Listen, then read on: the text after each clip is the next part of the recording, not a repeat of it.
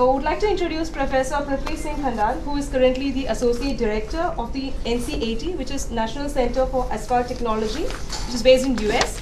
And NCAT, if you were to be precise, is the largest asphalt road technology center in the world. And prior to NCAT, he has served as the Chief Asphalt Road Engineer of the Pennsylvania Department of Transportation for 17 years. And he has served as a President, International Association of Asphalt Paving Technology, and also as the Chairman, American Society for Testing and Materials International Committee on Road Paving Standards, and Chairman, US Transportation Research Board Committee on Asphalt Roads. And also recently he has developed new standards for IRC, which is Indian Road Congress. He has also got a Lifetime Achievement Award in Asphalt Road Technology from the International Association of Asphalt Paving Technologists during the annual banquet held in Austin, at US. We have invited him personally here because based on the requirements that we have received from the site, wherein they wanted to learn more about the advancement in the construction technologies and how advancement in the construction technologies and also about the maintenance. So over to you, sir. So you can actually highlight. Thank you very much. Thank you. With that we start bituminous mixed production batch. And so in the bituminous plant function, whether we have a batch plant or drum plant, the function of the plant is to proportion the aggregate, then dry and heat the aggregate, because we cannot add bitumen unless the aggregate is dry and also heated. Both has to be done by the plant. Then we add the bitumen binder and then we mix, and then we can store it or we can dispatch it right away. So these are the functions of the plants. And this one is just showing the same thing which I just told you. On the top you have aggregate storage, then you have proportional feed, drying and heating, and it also is dust collection. When we are drying, lot of dust will come out of that, so we cannot allow that dust to escape to the atmosphere, so we have to collect it. And then in the second line we have the bitumen storage. We have to proportion, like weigh the bitumen and feed, and then mixing, and then you see the truck, and there is monitoring and control. So it's pretty clear what we discussed yesterday. So we are going to discuss first the batch plant and then the drum plant. I'm sure, I know the NHI does not allow any drum plant, they only allow batch plant, but you must know both of them, because drum plant are pretty popular for jobs which are not for NHI. So we talk about batch plant first. Here is a typical picture of a batch plant, but we are going to discuss all the components in detail, how the batch plant works. So let's go with that. And here is a schematic of the batch plant. In the bottom left you see the cold bins. We call it cold bin because the aggregate is cold at that point in time. So here you can see the 4 cold bins here, where the aggregate will be fed by front end loader, and then there is a belt going underneath the cold bins. You see the black belt going, and it's going up in the dryer drum, where we are going to dry the aggregate and heat the aggregate. From there it goes into a hot elevator. It's called, this is a shift, you see, vertical shaft you see, it's called hot elevator. So the hot aggregate is elevated to the top of the plant tower. You see the plant tower in the middle of the picture. From there it goes through many screens, and it's divided again into hot bins. They are called hot bins because they carry hot aggregate. And below that you have a weigh scale, where we weigh all the aggregate, and then below that there is a pug mill, and where after mixing the truck comes and takes the material away. We also have storage silo. You see 2 silos on the top right. You can store some mixture. You can start the plant in the morning and store different types of mixes in there, which can be taken away later in the day. And you also see the control room on the right side, and on the left side you see the bag house, where we are collecting the dust which is coming out of the dryer. When you are drying, you know that a lot of dust will come out. Now We collect the dust in the bag house, and we can feed it back as a mineral filler, because that dust is nothing but crushed aggregate powder, so it's as good as a mineral filler, so we feed it back. But I know in many plants in India, we are just not using the bag house, just letting all the dust go into the air, which is illegal, but we are still doing it. Here is a typical aggregate stockpile. You will have different stockpile for like 20 millimeter, 10, 5, stone dust or whatever. And then you have in India we call it JCB, JCB, otherwise they call front end loader. Huh? Front end loader is the proper term. JCB, the company's name, just became popular here. So we use a front end loader to carry this material from the stockpile to these cold bins. You can see 1, 2, 3, 4 cold bins here. So you want to make sure that there is no mixing of these, otherwise our gradation will be messed up, So all the bins are filled with the front end loader, and then this is the side opposite of that, here you can see a belt going underneath. The cold bins are open on the other side. Now I am showing you the other side, where a belt is going and aggregate is being discharged from each cold feed to this belt, and then the combined aggregate will go to the dryer.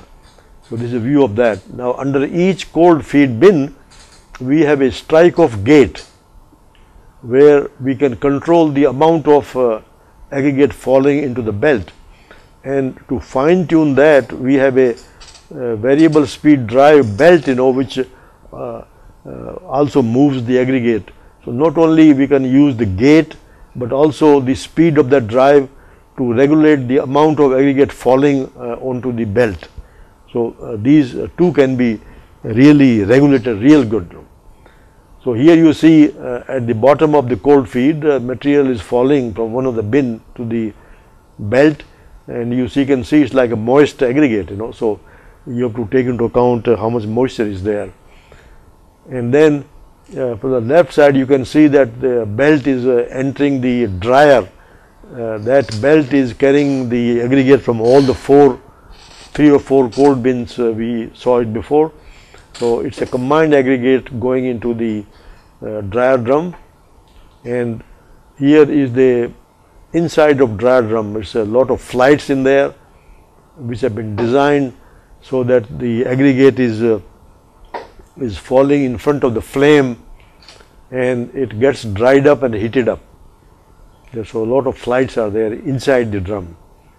Here is a big flame which is used to dry the aggregate, that's on the one end of the dryer drum. And then you see this yellow is the bag house where we collect all the dust from the dryer. In that bag house, in this bag house we have hundreds or thousands of these smaller bags which collect dust. These are just like a vacuum cleaner we have at home. We also have a small bag in there, we can collect the dust in there, but in the hot mix we got so many of them to collect the dust. So here is the modern asphalt batch plant, and where we have a control of the gradation at the hot bins. We did try to control the gradation at the cold feed, but with the hot bins we can fine tune that gradation again. So you can see from the top of the tower the aggregate is falling to the screens, and it has to go through the screens, and it will be divided into like 3 or 4 hot bins of different size of aggregate, and then we can combine them really good again. So it's more like a fine tuning the aggregate gradation. So from the top you can see the screens, it will go through the screen, I'll show to you in a moment, and then it goes to the hot bins, and below that we have a aggregate weigh hopper where we will be weighing, but I will go through that very quickly. So here you can see the aggregate is coming different screens. The screens are more visible here in this slide. There is a screen deck, and in screen deck we have these screens. So we are the combined aggregate which is coming from the cold feed on the belt, which has been dried and heated. Now we are using these screens to divide it again in different sizes. So these are the screens we are using, and here is a schematic of let's say we got 4 screens. So the first bin on the left side will have a larger size aggregate, then going towards the right side it will become finer and finer. So that has to come through the 4 screens here. So here we have 4 hot bins containing different size of aggregate. So now we got to determine the gradation of aggregate in each hot bin, and then we got to calculate the blending. How do we blend all these 4 of them so we can satisfy the NHI or MORTH specification band. So we have to do this exercise again. Again, this one is just the same thing which I showed you before. You saw the hot storage bin, and so now here I am just showing you only 3 hot bins, just an example. There can be 4, but 3. So let's say we already divided into bin number 1 carrying fine aggregate, bin number 2 intermediate, bin number 3 coarse aggregate. So these bins are containing the hot aggregate, dried and hot aggregates. So now we have to discharge them, whatever we decided in blending. Like I might say that okay, I am going to use 45% coarse aggregate, 35% intermediate, and remaining fine to make 100%. So I got to do that, all this blending calculation. So now I am ready to discharge whatever kg I have to discharge from bin number 3. So I open that gate of the bin number 3 and discharge on the weigh scale, called weigh hopper, and you see a scale here. So I can it's all done by mechanical computer today, but in the old times the person was doing manually. As soon as let's say 250 kg load was achieved, you will then shut off the bin number 3. But now everything is done mechanically. So first I discharged the bin number, I think it was the bin number 3 or 2, 1, bin number 3. Bin number 3 coarse aggregate I discharged first. Then I discharge the intermediate size, then I discharge the fine size, and then if I got a mineral filler silo, I also add that as well. You see that on the left side. So once I have everything is done, then on the weigh hopper, so I know exactly how many kilo I have the material in that batch, and then I have to weigh my bitumen in a weigh bucket, like how much bitumen in kg I have to add. So it's all weighed in the bucket, and the bucket you see on the right side is filled to the mark which will give you the desired kg. So that bucket will contain enough bitumen for 1 batch in the pug mill.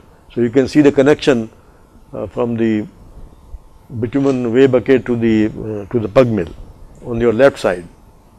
On the top you see the spray bar for the bitumen. So now we have you see the pug mill on the top.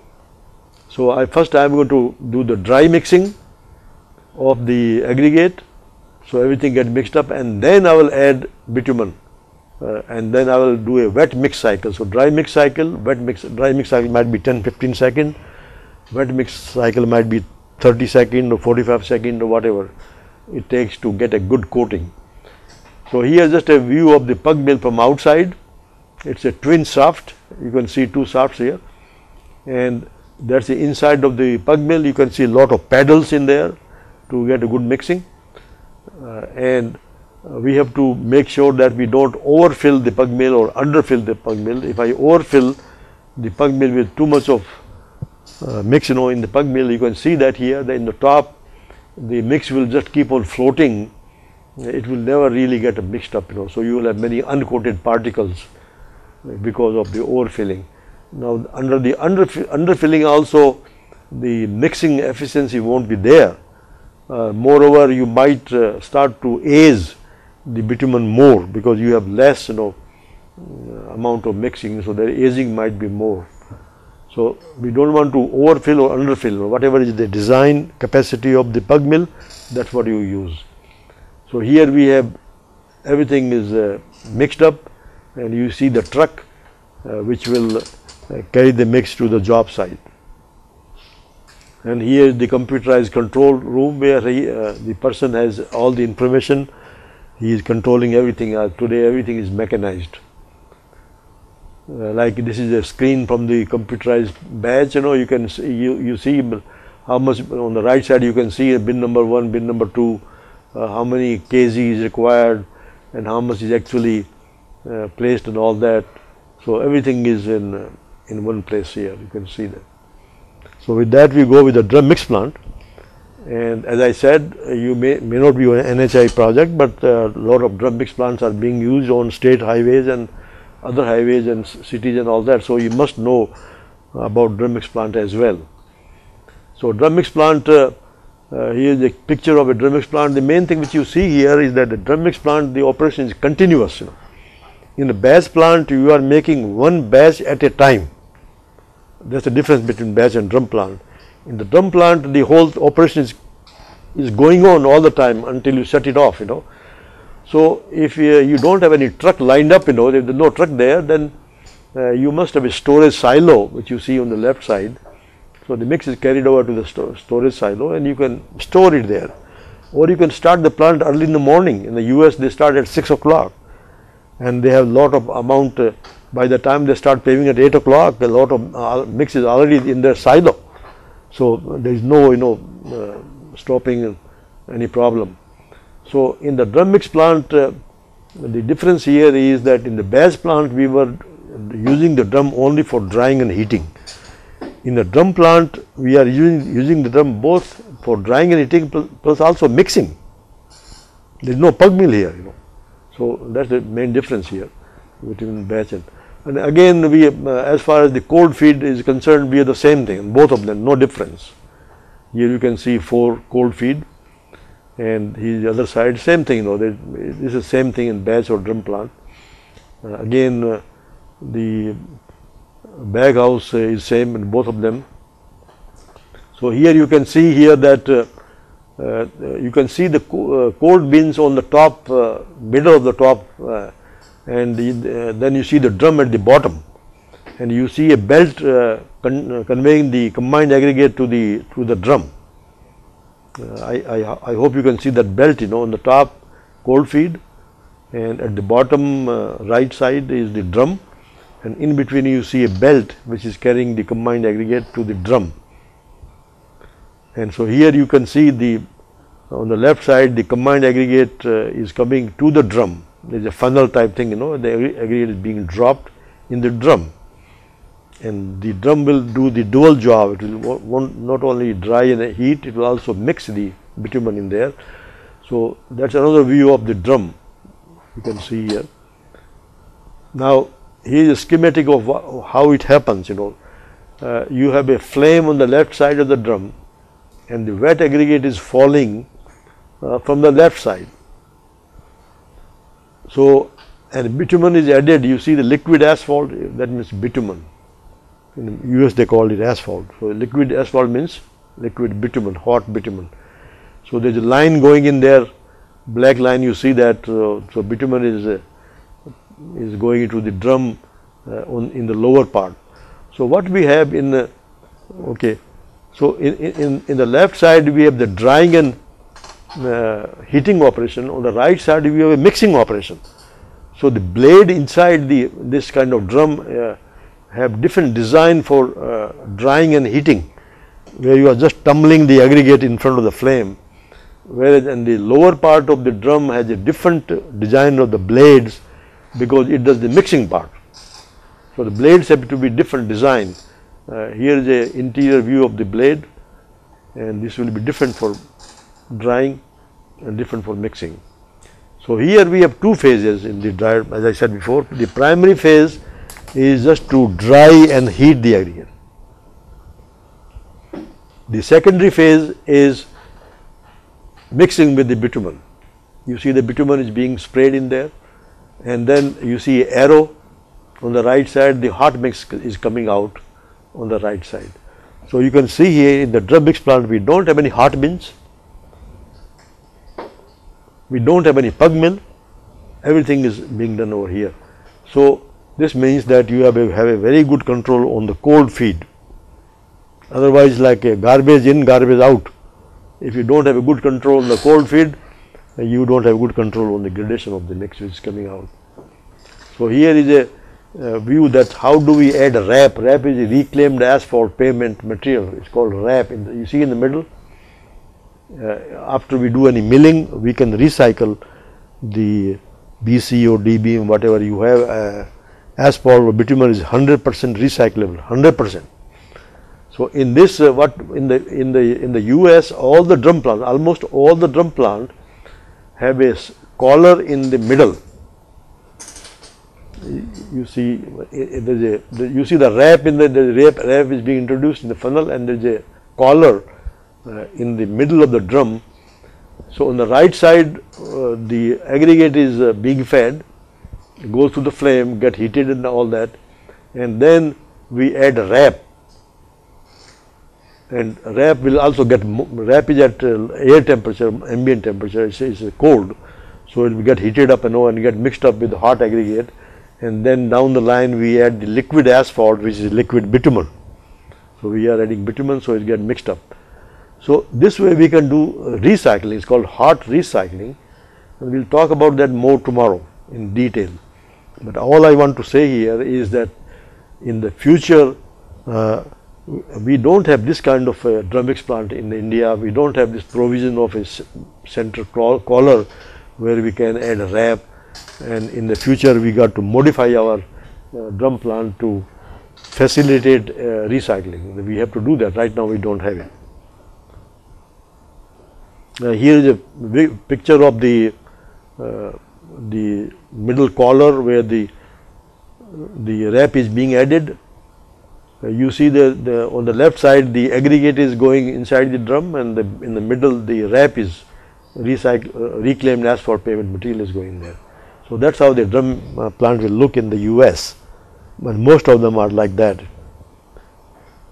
And there is also a double barrel drum mix plant, and to my knowledge there are 3 or 4 in India right now. They were imported from the US. So you must understand that, because this double barrel is allowed on the NHI projects. So you have to understand this one as well. This is a very good concept. Double barrel means drum within a drum. That we call double barrel. So what happens is that the aggregate is introduced in the inside drum and superheated. It's superheated in the inside drum, and then it meets the RAP in the annular space. Annular space is the space between the 2 drums. So in the inside drum, all we are doing is heating and drying and heating the aggregate, and then the aggregate comes in the space between the 2 drums, which we call it annular space. And there we are going to add RAP, we can add the bitumen, and mixing will take place in the annular space. So the shell of the inside drum is used as a shaft of coater. The inside drum outside has all these pedals, and outer shell does not rotate. Okay, I think maybe this picture will make it more clear. Here is a double barrel drum mix plant, and as I said, there are 3 or 4 of them in India right now. They are working on NHI projects. So here you can see here that the drum, there is a long drum, inside drum is longer, outside drum is somewhat smaller in length. So you can see here that the virgin aggregate is added on the right side, on the top, and flame is burner flame is on the left side. So the aggregate is coming towards the flame. That's why we call it counter flow drum. The other ones were like parallel flow. This is called counter flow. So the aggregate is going towards the flame as gradually is heated up, and then it goes at the bottom goes between the 2 drums.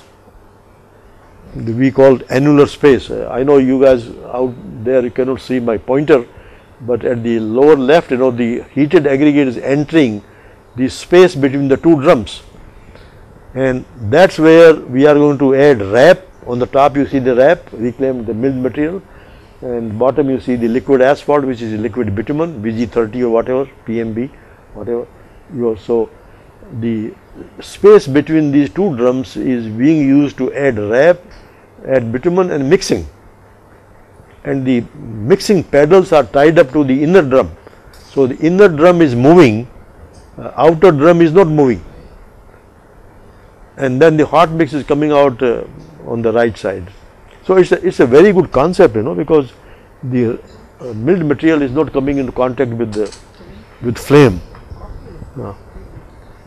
There is no way flame is not hurting the wrap or liquid bitumen or whatever is away from that. So it's a very good concept, and I hope more of these drum plants will come in India. Here is the picture of the double barrel drum plant. This was outside. Actually, outside is you can touch it. It's not hot. Then any kind of plant, whether we have drum plant or base plant, we have insulated bitumen tank. We can have it underground, we can have overground. These days we have vertical tanks. And here the bag house, again in a drum mix plant. And then again you can see the drum on the right side. You see the bag house. And this is the conveyor. If no truck is coming up, then the mix can be conveyed in these buckets to the storage silo where it can be stored. You can see 3 silos here. In the US, within the city, there are different kind of mixes are in demand. Sometimes the municipality will come, they have their own mix design. Sometimes the state will come, they have their own mix type, so it's more like a grocery type business. So sometimes they will store 3 kinds of mixes, in 3 different silo, and whenever any truck comes up, they can discharge to that. But in any case, in a drum mix plant, is always better to have a storage silo, because the drum is working all the time. And if you don't have any truck, then you got to stop it. And stop and go is not advisable on a drum mix plant. So here a truck is being fed with the storage silo on the top. Again, we have the same kind of computer control room. And this one is just a historical picture I am showing from the United States. In the old time, in 1910 or something like that, the plants were driven by steam. They were run by steam. There was no electricity there. So you can see here all these guys were working maybe more than 100 years ago to produce hot mix asphalt in the US. So if you got a good drum mix plant, good hot mix plant, very good control in gradation, bitumen content, you will get a good road like this one. With that, let's open up for any questions you have about the mix production, only mix production. Any questions here? Or? How the gradation will be maintained at a drum mix plant? There is no wastage. How do we maintain the Gradation will maintain at drum mix plant. Okay, the question here is that and that's a very good question, that how do we maintain the gradation in a drum mix plant when we don't have any hot bins, where we don't have any chance to recombine them and fine tune them. Well, what's happening in the US is that in the US right now 90% of the plants being manufactured in the US are drum mix plants, and they are used on interstate, national highways, everywhere. Only 10% plants are base plant right now in India, in the US, because they have mastered the art of cold bins so much, they calibrate the cold feed so good, taking into account how much moisture you have, what kind of gradation you have, and they control it with the computer, that your cold feed are giving exactly whatever you want. So you can recombine them and you get a. So in the US, the experience has been that if your drum mix plant is the latest, sophisticated, then your gradation is as good as a base plant. Now that thing has yet to come to India. That's why the NHI, is very conservative. And one time that was the case in the US when the drum mix plant were introduced there. The same questions were asked there, that how do we get that, But they become very sophisticated, and I'm hoping that right now our drum mix plant here are not that sophisticated. So if we make them sophisticated, just like US, just like you saw the double barrel drum plant, which is there have been 4 drum plants have been imported in India, double barrel. They don't have any hot mix, hot bins or whatever, same thing there. So if we can make those kind of, so I don't see any problem in using drum mix plant, because as was asked, you have to have good control on the cold feed. You have to calibrate it real good every day, depending on how much moisture content varies, then the flow will vary with the gate setting you have done, and when that belt is going, around. That might be good for one particular moisture content. If the moisture content changes, then you have to change it. So in answer to the question is that we have to make the drum mix plant as sophisticated as in the US, and then we don't need any batch plant.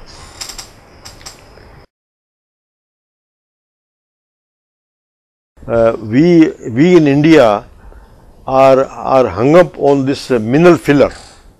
We always want to add mineral filler.